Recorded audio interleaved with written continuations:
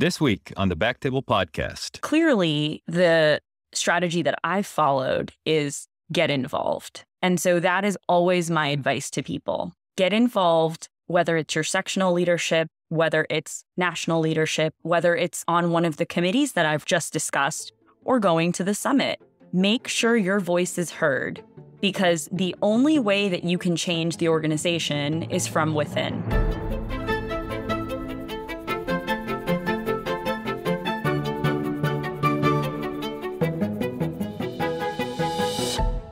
Hello, everyone, and welcome back to the BackTable podcast, your source for all things urology. You can find all previous episodes of our podcast on iTunes, Spotify, and at backtable.com. This is Aditya Bagrodia as your host this week, and I'm very excited to introduce our guest today, Ruchika Talwar, who's a fellow at Vanderbilt University. Welcome to the show, Ruchika. How's it going today? It's going so well, Aditya. Thanks so much for having me. I'm thrilled. As we kind of thought about and planned this discussion around advocacy, I was kind of reflecting, and I don't think I've been a good advocate, kind of thinking about my journey as an American. I think I joined the AMSA, the American Medical Student Association, and I never really did very much with it. Then I very tangentially joined the AMA, and now I just get emails about insurance, and those go directly into the recycling bin. And to be quite frank, even my kind of urology participation's been a little lackluster. But I am optimistic. I'm going to be empowered when we're all said and done to get in there and understand the things that I'm enthusiastic and passionate about and do something about it. But why don't you just tell us a little bit about how you got interested in advocacy? Tell us a little bit about your story. Absolutely. Well, first, I just want to make a point to say that it is never too late, Aditya. So don't be afraid to jump right in there after this chat. My journey in advocacy started pretty early. I actually was in high school and I was trying to figure my life out, trying to decide what path I saw myself going into educationally. And I really thought I was going to be a politician, believe it or not. Issues were always my thing. I love taking up causes. You might remember that tsunami that happened in the early 2000s. I was excited. I did a middle school fundraiser for that. And I was like, I'm going to change the world, So I went to Princeton University for a summer program as a high schooler, and I met New Jersey's finest politicians. Now, as you can imagine, I was quite underwhelmed and honestly totally turned off. I thought to myself, I could never see myself being a politician. These people creep me out. I don't really get the sense that they're in it for the right, noble, altruistic reasons. So what's next? And I turned to medicine. I come from a family of doctors. It made sense. I really liked science. However, as I started undergrad specifically, I really started to miss that policy engagement. So I ended up pursuing biology and legal studies. And my thesis was the development of the IRB in response to the awful things that happened in Tuskegee.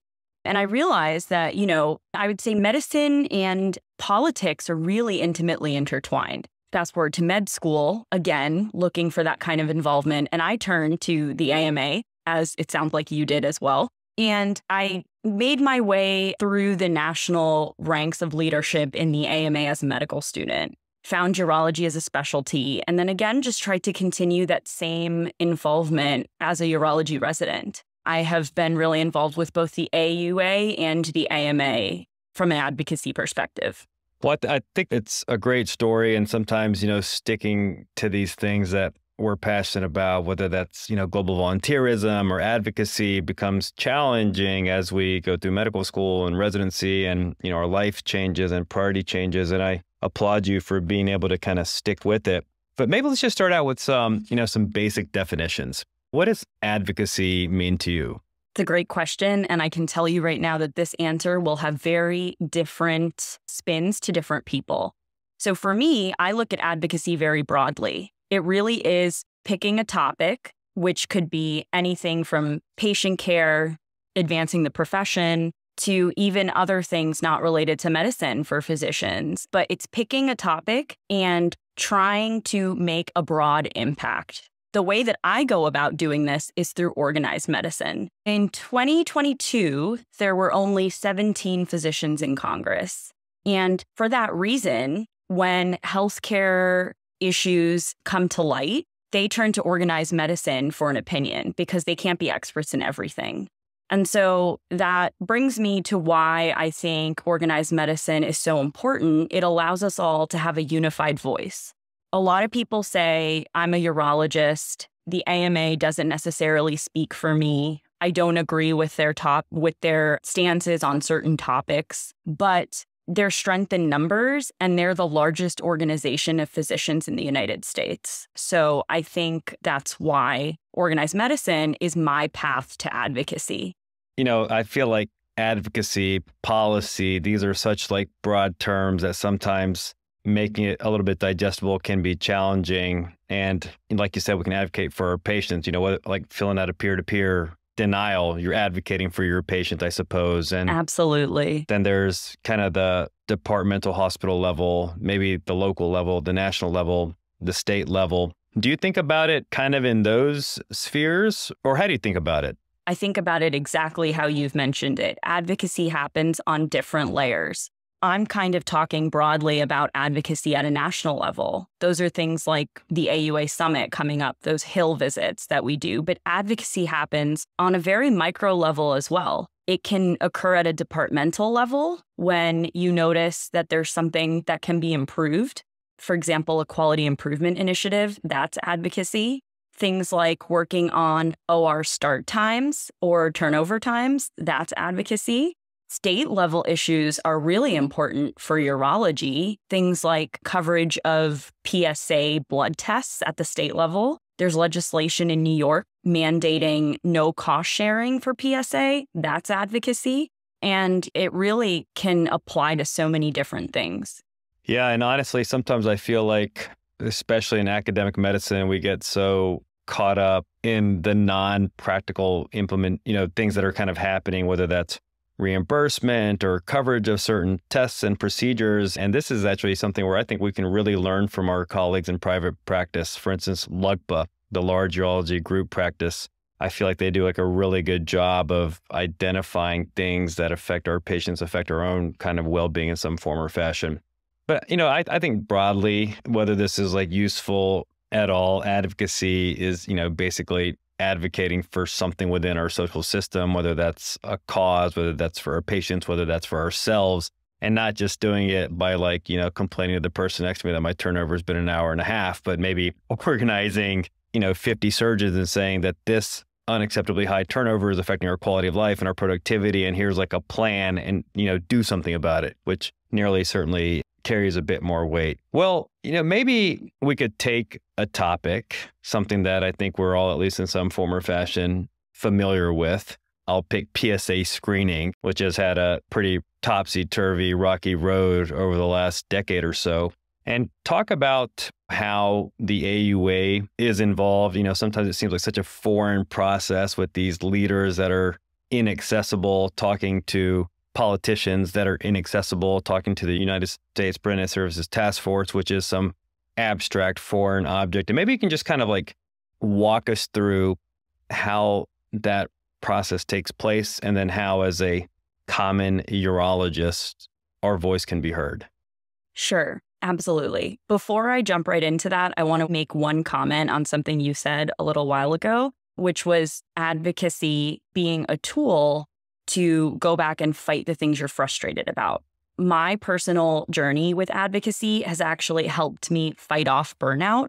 It lets me take ownership in things I find frustrating. And as surgeons, we often like to see immediate impact of the things we do, whether it's treating a kidney stone, putting a stent up, taking out a tumor. And for me, advocacy gives me that feeling of ownership over the system, and it helps me make a difference. Now, to go right into PSA screening, as you mentioned, PSA screening definitely has been pretty topsy-turvy over the past couple of years. I'll rewind back to around 2008. The USPSTF, or the United States Preventative Services Task Force, started making recommendations on certain screening tools. And when the Affordable Care Act was passed, USPSTF recommendations were actually tied to reimbursements. So things that were graded a grade A or a grade B were fully covered, for example. So that's why the USPSTF ended up getting a lot of power. In 2012, the USPSTF made a grade D recommendation for prostate cancer screening. So that means they were actually recommending against prostate cancer screening. The urologists immediately recognized that this was a flawed recommendation. They were using studies that were biased, for lack of a better term, and didn't necessarily fully demonstrate the full degree of benefit to PSA screening because of things like cross-contamination of groups, et cetera. And immediately, organized urology jumped in and said, wait a second, we have no representation on the USPSTF. There's no specialty physicians who were consulted.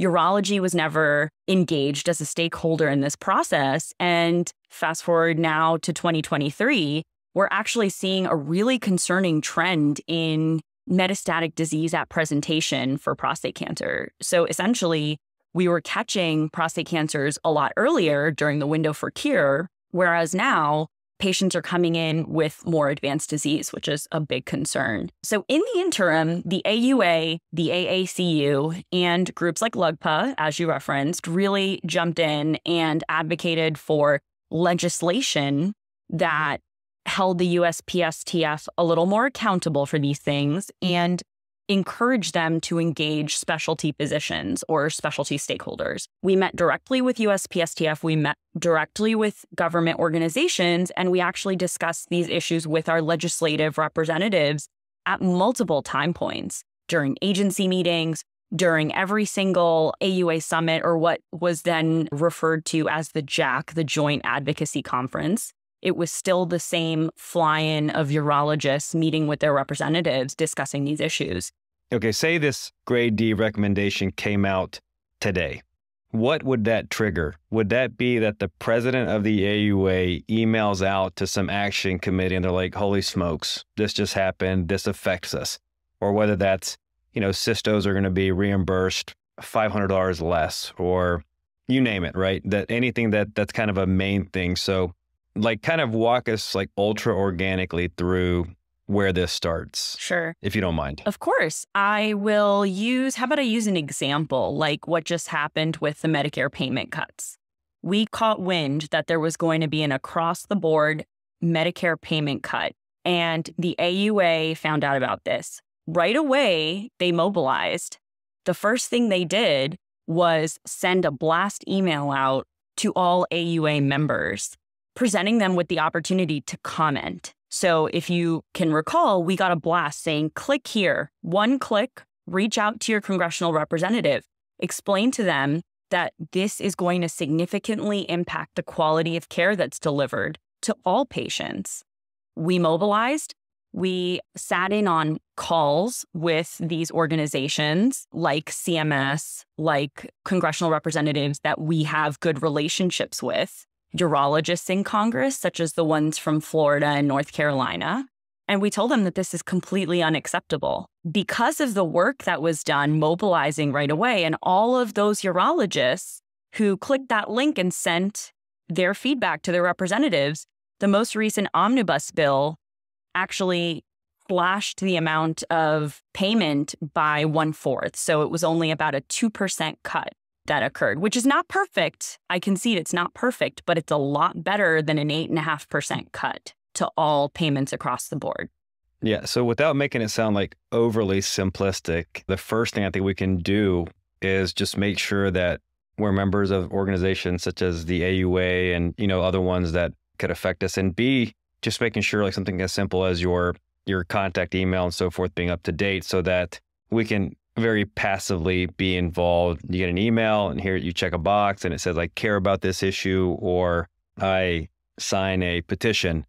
Is that a bare minimum way to engage in advocacy, in your opinion? I totally agree. That is the bare minimum way to have your voice heard.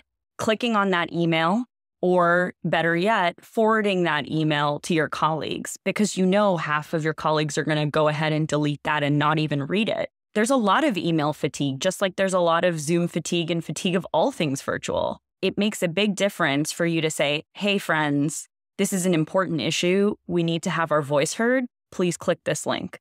Perfect. So, without really getting the nitty gritty, at least in maybe a reactionary response type of way, the AUA assesses engagement interest for the community for things that are obviously going to affect us.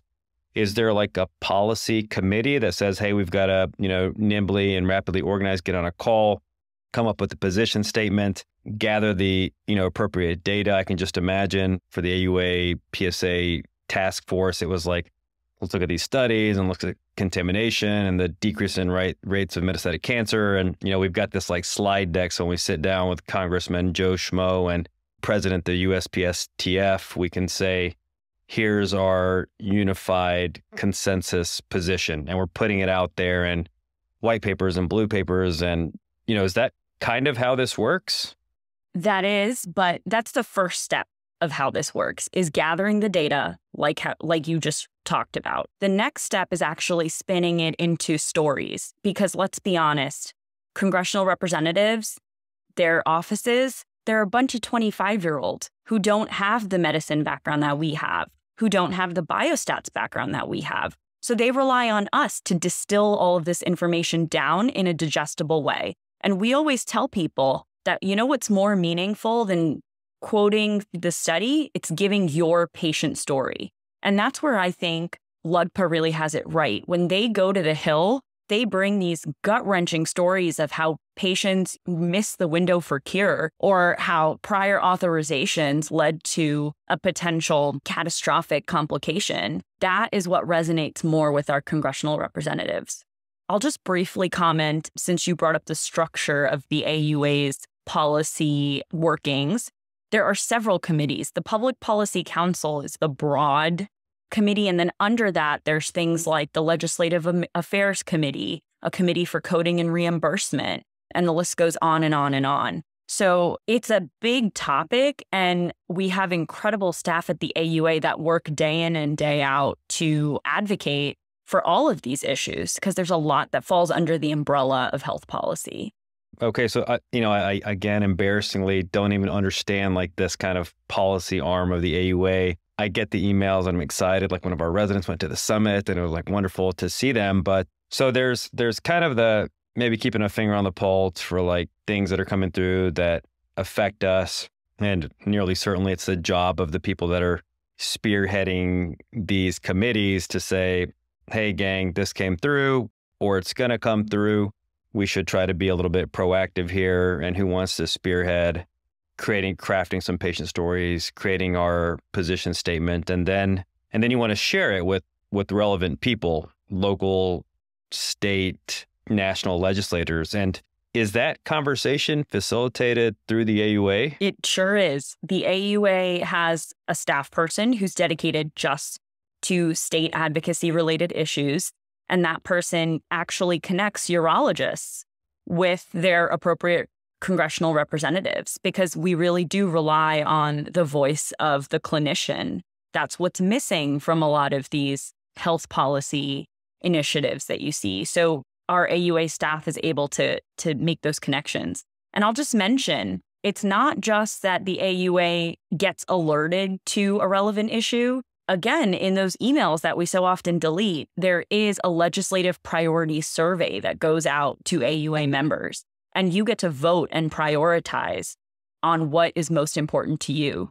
In addition, organizations such as SWOO, such as the SUO, the Sexual Medicine Society of North America, SUFU, et cetera, they all get to rank what policy issues are most important to them as well. And the AUA takes all of this data into account when they're deciding what the AUA's legislative priorities are going to be.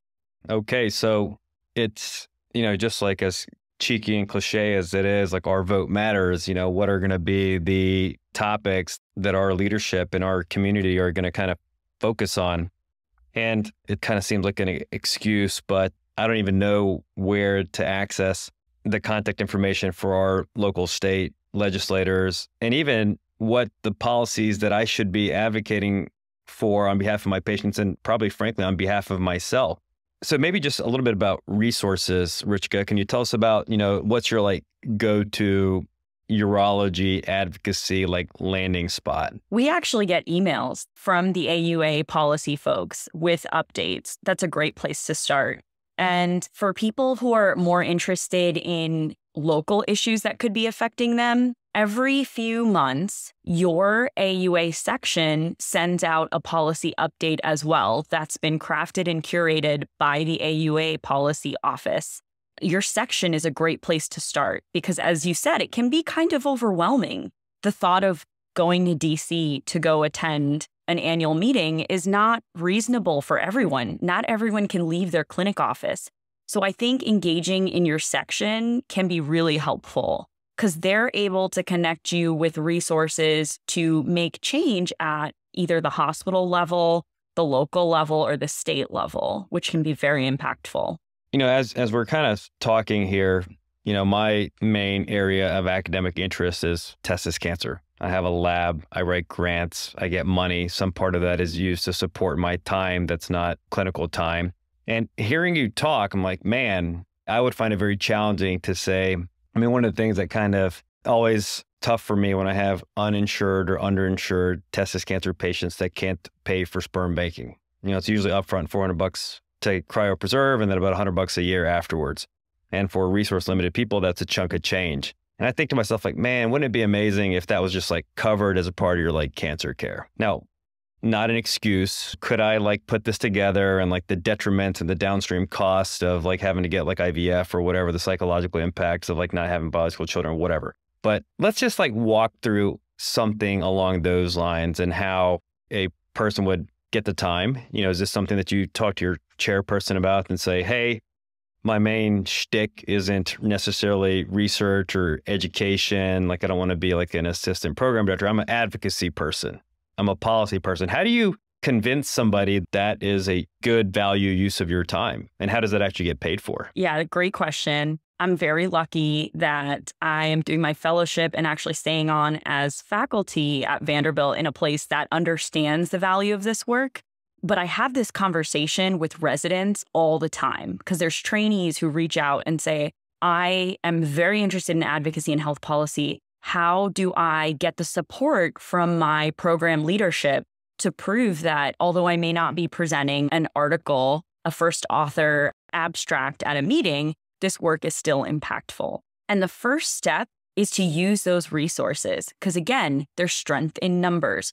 Reach out to understand the landscape of these issues. And then when you go to your program leadership, what you want to do is give tangible ways that you can improve the department or the division that you're working in. So again, if you are interested in sperm banking for cancer care, we stand on the shoulders of giants who actually work to get federal funding from the VA to cover fertility-related care after veterans who have gotten urotrauma-related injuries. Relaying those patient stories, often engaging your own patients in explaining why growing a family is important to them, these young men who may lose the ability to do so because they're undergoing cancer treatment. Bring all that information to your section, or even better, to your state government, which is often a great place to start, and make the case for why this is important. The AUA, and I should also mention organizations like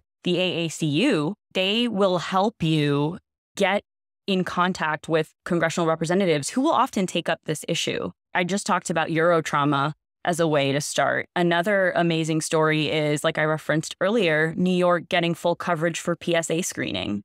Even here in Tennessee, back when a lot of this USPSTF issue was going on, some of the folks where I am now at Vanderbilt reached out to Marsha Blackburn's office, and she was actually the co-sponsor on the USPSTF Transparency Act that was introduced in the Senate. So, the first step, I would say, is just making a case for your why. And in the era of COVID, pandemic-related health policy changes, people will listen. I'd like to actually take a moment to also recognize that telemedicine, which has absolutely revolutionized the way that we care for patients in the pandemic, is being led nationally by a urologist. Chad Ellie-Moodle at University of Michigan is one of the national leaders who engages with policymakers at both the state and the national level. He's flown out and testified in front of Congress. He has been quoted on various news networks presenting the work that he's done. So I think there's a lot of examples as to how people have been successful in this manner. Those are phenomenal stories. And, Chad talked about optimizing telehealth on the podcast a few years ago. And it's just amazing to see, his level of understanding, kind of the implications for access, cost, all of that, and to understand it and know it well. But really what it boils down to is that I think our community is chock full of bright people, and you find, just like anything, whether it's research or teaching, find some mentors that can kind of shepherd you through the process, that have some expertise, that can put you in touch with your sectional leadership or the AUA leadership. Because my sense is that this is an area where the AUA is hungry for additional participation, that this isn't some closed room, smoke cigars where everybody wants to just hold a bunch of power. It's like, hey, let's get out there and advocate for ourselves and for our patients, and, with interest at the student level, at the resident level, and so on. Just track down anybody, talk to somebody within your department that's got an inkling of interest. And, if you're passionate about it and it makes sense, you could maybe take it somewhere. Absolutely. The AUA is very hungry for increased engagement and participation for policy-related issues, especially from our younger generation. There was a recent AUA news publication that presented data from one of the surveys that the AUA gave out after the Dobbs decision. It was assessing whether or not our urologic community felt that the AUA should be advocating for areas that were not necessarily in the purview of urology, but maybe related to healthcare in general. And if you look at the results of that survey, you see some interesting data. The majority of younger urologists and trainees, approximately 70% of them, felt that the AUA should be advocating for these issues. But then if you look at the older generation of urologists, the majority of them, close to 70% in the 60 range, felt the AUA should not be speaking out on issues that aren't directly related to urology. Now, what does that tell you? That tells you that there's a shift happening. And there's been a general theme that we've touched on. The AUA historically has been pretty reactive when it comes to these issues. We've talked about PSA screening, for example. Another thing that the AUA has been very vocal on is legislation as it relates to pediatric urologic surgery. Again, an example in which the AUA has been very reactive. But I think my generation and the generation of younger urologists coming in has an opportunity to change the way we view policy-related issues and become a lot more proactive. So what does that mean? Something that I've been working on academically, because I do have an interest in research, is modeling how different legislative issues or different changes to reimbursement or drug pricing can affect the way we provide care. To that end, what we're able to do is bring, again, this data and these stories to our policymakers and say, this is what you should be using when you're drafting what tomorrow's healthcare delivery system is going to look like. Not so much, hey, we have this idea, how is it going to affect you? But instead, have the physician take a little more ownership and disseminate the amazing research that's being done across the country to the people who have the ability to kind of reframe the healthcare system at a policy level. Yeah, I mean, obviously, there's certain things that I think are, I use this statement intentionally, kind of squarely within our lane. PSA screening, care of people that have received Urotrauma as a part of their military commitments. Steve Hudak was a fellow when I was a resident, and then I was fortunate enough to overlap with him as a partner for a few years. Amazing. The whole story of a research idea to writing the experience of these vets and the impact on their life to, changing policy where there's money and attention and resources spent is amazing. An entire Urotrauma task force. I mean, that's a huge win to have the government dedicate millions and millions and millions of dollars to caring for these veterans, researching relevant issues, and then providing them coverage. Dr. Hudak, Dr. Edney, all the work that they've done, it's amazing. And then, of course, there's, I think, topics that affect all of us as human beings. Recently we hosted a conference here at UC San Diego entitled Urology for Social Responsibility. And the topics of interest were healthcare disparities, structural racism, climate change, DEI, global volunteerism. And the opinions towards some of these topics, I would say, are less straightforward. Women's health and the Dobbs decision, that's not one that's uniformly going to carry probably the same reaction from anybody. If I'm to speak candidly, I think that position statement from the AUA came out. It was pretty lukewarm, and it generated quite a bit of discussion, to put it euphemistically. And, actually, I did send an email out to the AUA leadership, and I was just saying, hey, I think that, we could, as people that are involved in healthcare, reproductive healthcare, that we could take a stronger stand. And I was actually pleased. So actually backing up, one of my co-chiefs forwarded me the email and was like, hey, here's the people that you could contact. And I did. And I got a response back that was like, we've received a lot of feedback and we're working on coming up with something. And then sure enough, there was a survey disseminated, and you kind of shared those results. So walk us through a little bit about, some of these things that are maybe a little bit more controversial. How does that go through the AUA? The AUA is our organization. So I'd say if we take issue with the way that things have been handled or position statements that have been put out or the historic stance, clearly the strategy that I've followed is get involved. And so that is always my advice to people. Get involved, whether it's your sectional leadership, whether it's national leadership, whether it's on one of the committees that I've just discussed, or going to the summit. Make sure your voice is heard, because the only way that you can change the organization is from within. I think the results of that survey are very telling. To the AUA's credit, they put out those survey results very candidly and with a lot of transparency for us to see. And as I mentioned, when you have the majority of urologists who make up urologic leadership, purely, let's take some of the other layers out of it. We can talk about opportunity for women, disparities for other racial ethnic groups in urology, but I'm going to take all of that out of it. And I'm just going to say, look at the amount of people who have enough experience to be in urologic leadership. They generally make up that majority that doesn't necessarily believe the AUA should take a stance on issues that are not directly related to urology. What does that mean for me? That means that more people of my generation need to stand up, apply for these leadership positions, volunteer their time on these committees, because guess what? I should make very clear, rather, I was not privy to exactly how that statement was crafted, but I know that it had to have some sort of support, whether that's through a vote. Generally, it's done through a vote. But look at who's making up the committee that's voting on that issue.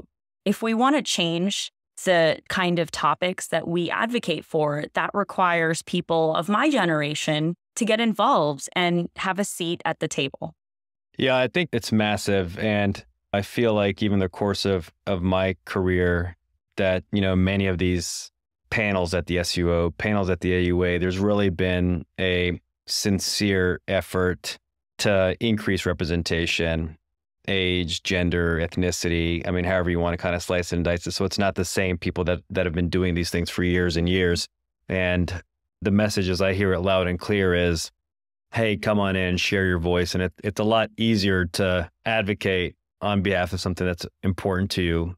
I don't know, residency, work hours, or maternity, paternity leaves, if you've got somebody else there. If you're the only woman with 30 other people and you don't feel comfortable bringing up having maternity leave that's 6 weeks or 8 weeks or something better than it used to be, that's different than there's 15 women that say, hey, this would have been massive for my quality of life to have extended, maternity leave. Same for women's health access, that if you hear from 20 people that, I need to be able to kind of control my health and my body during residency because here's the data, here's the literature, that's way more empowering than to be in there.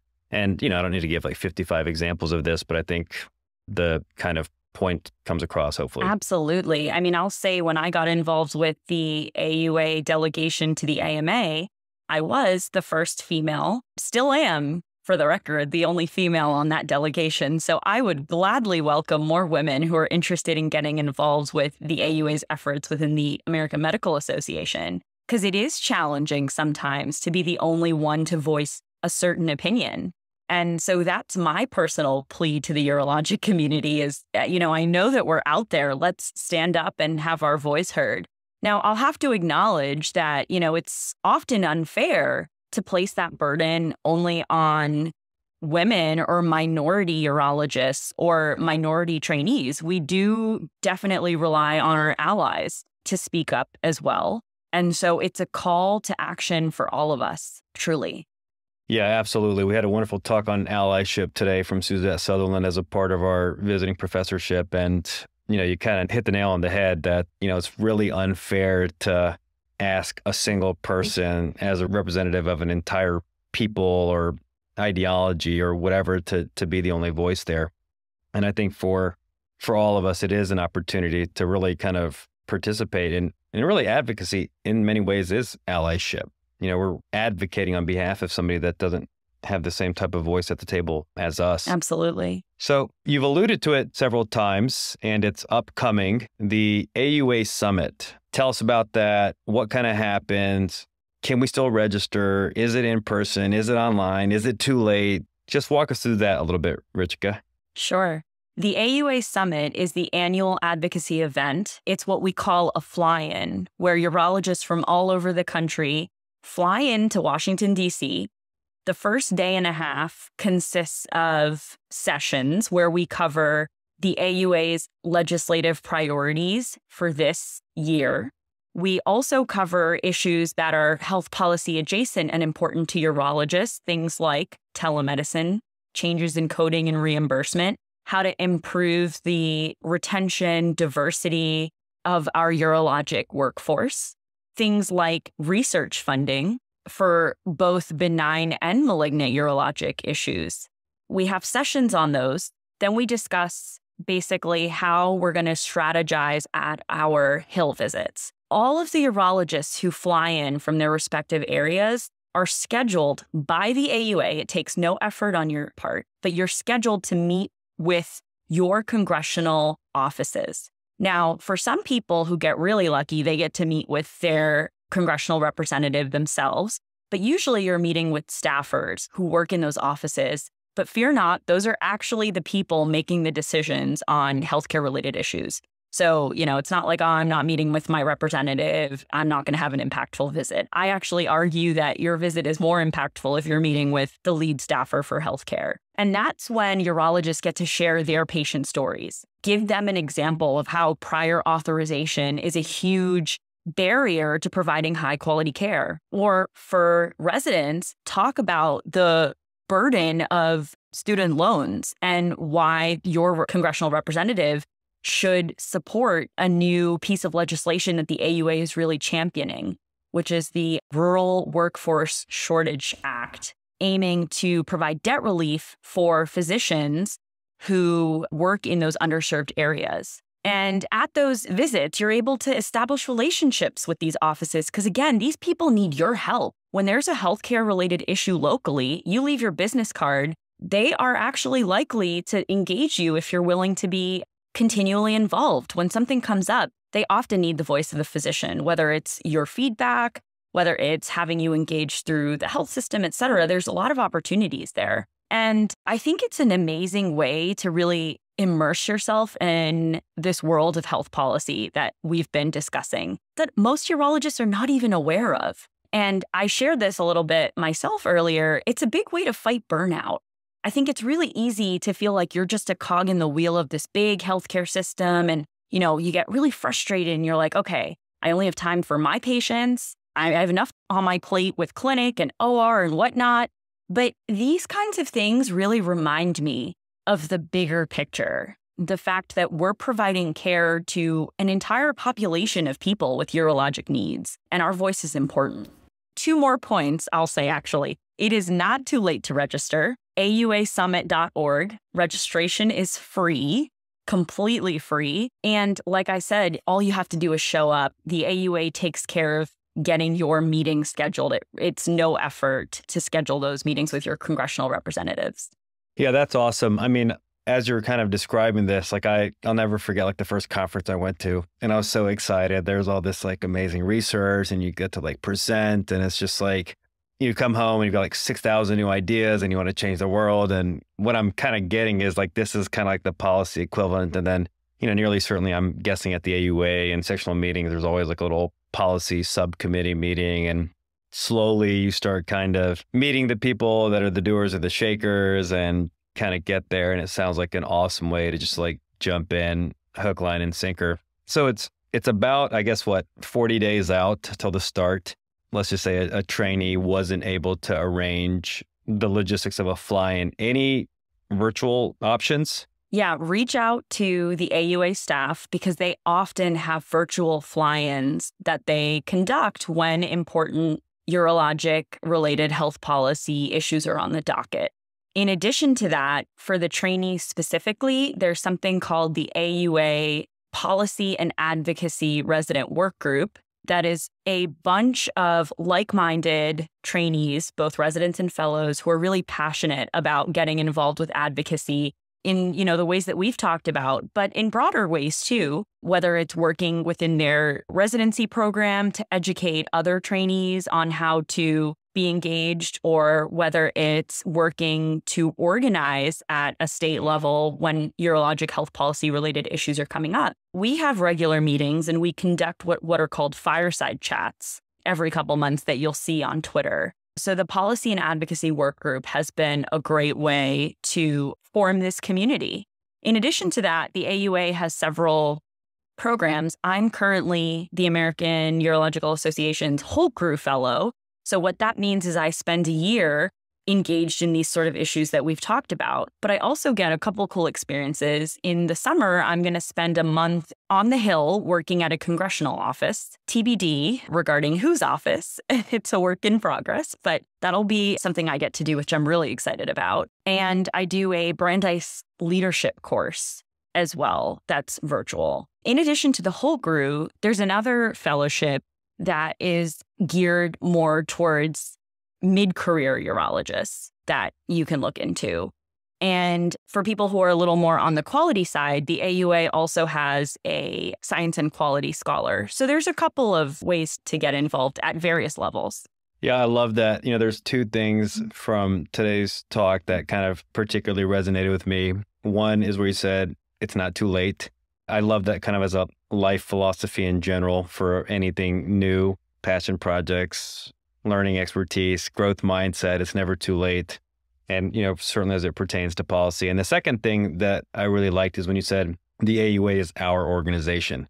This is not like a us versus them. I've always kind of been like a anti-establishmentarian type of dude that you could ask my parents about that. But, this really, it's us. It's a reflection of us. It's people that want to advocate for the things that are important to us. And it's incumbent on us to let the leadership know what that is, because if that voice is never heard, it's so easy to just bypass it with the other important things that are going on. I totally agree. I totally agree with everything you've said, both as urologists holding the AUA accountable, but as well as a broader community of physicians holding other organizations like the AMA and our congressional representatives accountable. How are they advocating for our best interest? But moreover, how are they expected to know what's best for our patients and profession if we don't have our voices heard? Yeah, I mean, it makes total sense, right? Like as we start to like specialize or differentiate, we're doctors, then we're urologists, then we're academic urologists or clinical urologists, large practice, small practice, private practice, hospital employed. It goes on. And, it's important that we're advocated for and advocating for ourselves within all of those things. It's not really reasonable to expect that there's a bunch of people sitting around thinking these are the things that affect me the most and trying to advocate on my behalf if it's not me. Yeah. Right. I mean, there's not like a boatload of people thinking about how I can work less and get paid more. That's kind of on me, I suppose, all joking aside. Well, hey, Rich, I've learned a lot about the process. I think it's demystified much of what goes on behind the scenes. the kind of take-home messages for me are get involved. People want you to get involved, and it's too easy if there's things that you're passionate about, and that it's not this major 3-day-a-week time commitment, that you can kind of like fit it in like pretty reasonably well. That's totally accurate. The reason I love the summit is because it's my way to make a big impact, and it's 3 days out of the year. For those who are inclined to make it a little more of a regular part of their schedule, we talked about a bunch of committees that you can get involved with. And then at the bare minimum, once every few months, when that email goes out and our organization asks for your input, just click the link, sign your name, and have your voice heard. I love it. Well, I typically at the end of the episode ask the guest if there's any kind of, parting thoughts that they like to lead for the listenership. And I'll open with that, but I think you might have just captured it. Yeah, well, I'll actually go back to what I said in the beginning is please get involved. It's never too late. The AUA really needs your voice heard. So I hope that, this conversation at least inspired 1 or 2 more people to get out there, and whether it's attending the summit, whether it's taking a more active role, on a more micro level, it's really easy to have these conversations where we vent about our frustrations in the doctor's lounge or in the cafeteria. But, organized medicine in all of its forms is the area where, that lone urologist who's working in rural America gets to stand alongside the urologist who is working at some of the busiest urban centers to really move forward our profession. And I'm just so happy to have had the opportunity to kind of share my passion about this with you and with the BackTable listenership. I think it's great that we're kind of discussing these issues because I think historically people thought, I can't get involved. It's like you said, whether it's an old boys club or a closed door or whatnot, but that's really not the case. One final thing I wanted to ask you about, Ruchika, is so this whole enterprise, right? AUA staff, fellowships with funding, it takes money. And one of the things that I think that myself as like a perfect example, I have not like ponied up and like written a check for like $1,000 to like whoever to support whatever. I get the sense that many other professions lobby in a bigger way and they have deeper pockets. And some of this is like money talks. You have a seat at the table. Maybe you're not meeting like the 22-year-old straight out of college, but the 45-year-old person who's, kind of runs it, or the X, Y, and Z. But so we can vote, we can write to our Congress people, local, state, whatever. What about if you want to donate to help champion these causes? The AUA has a political action committee, the AUA PAC, and we're always looking for contributions on the policy side to the PAC. They are completely nonpartisan. They actually post, and it's available. You can see who they've donated to in the past, and they make a very concerted effort to balance their contributions to candidates who are going to be supportive of urology's advocacy priorities and advancing healthcare in general. So the AUA PAC is the forefront political action committee for urology, and I would highly recommend anyone who's so inclined to donate. Trainees have the opportunity to donate as well, and the nice thing about being a trainee is it takes a lot less to get the free gear to be at like the higher tier of donor. So there's a little plug for my free Yeti that I got last year. That's pretty good. There's always swag to kind of, bring you in if nothing else. Exactly. Well, Ruchika, thanks again for your time. Congrats on what you've been able to do. Keep it going. And on behalf of our community and our field, we certainly need people like you that are tackling things from the top down. Thanks again for this opportunity. I appreciate it. And I hope to see you at a summit.